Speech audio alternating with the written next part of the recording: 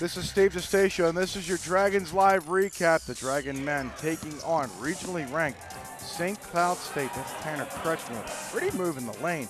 Tanner Kretschmann would finish tonight with 22 points and a couple of rebounds. John Avercamp was hitting everything he was throwing in the first half. How about that pretty move by the Spaniard, Sean Smith, underneath. St. Cloud State led 47-32 at the half. Trayvon Code finding Addison Park. He wanted more than just two. That's what he would settle for. That's Gage Davis with a pretty up and under move. Gage Davis would finish with 25 points and 8 rebounds. How about this? A half-court hero for the second time this year. First, it was a member of the Moorhead Police Department. Tonight, just your average Joe. St. Cloud State, not just your average team. They shoot 54% from the floor.